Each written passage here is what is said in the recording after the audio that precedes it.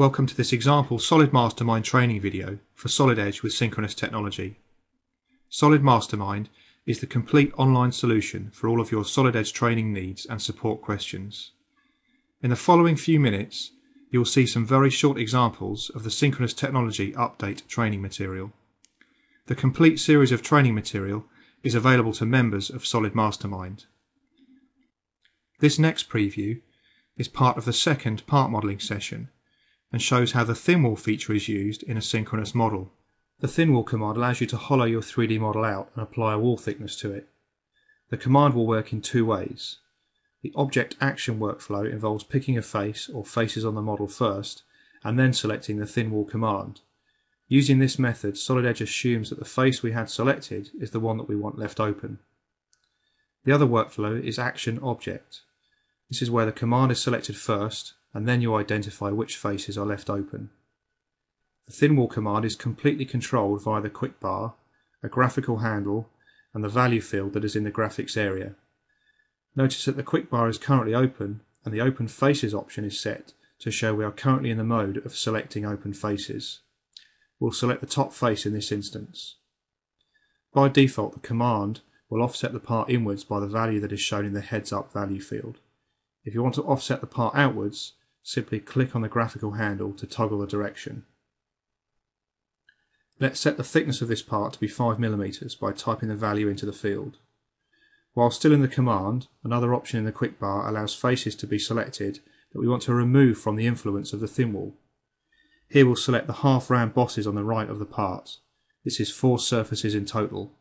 Notice how they are not part of the thin wall any longer. Let's undo this operation and redo it without removing the bosses to see the difference.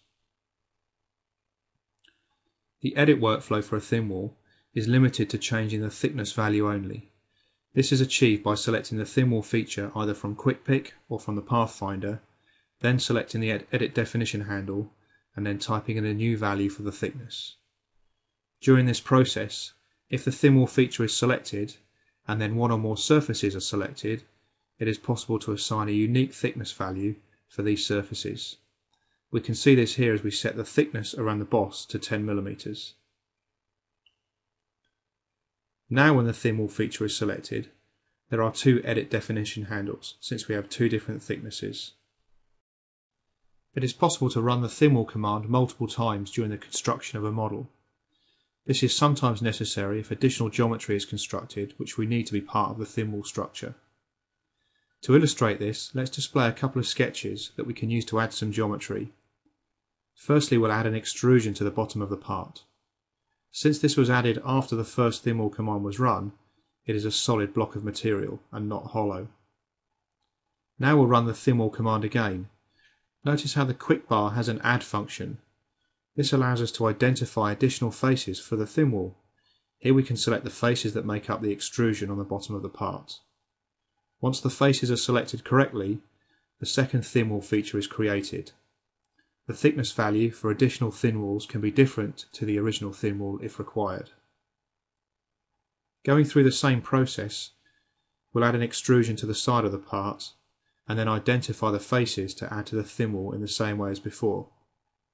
However, in this scenario, since the top of the extrusion is coincident with the top of the part, we also need to identify the open face again.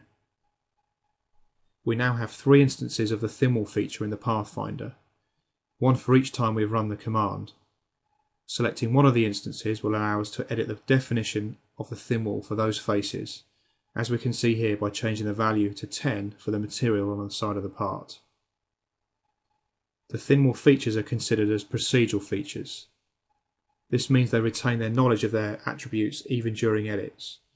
We can see this in action as we adjust the position and angle of the outside face. The inside faces remain at the correct offset at all times.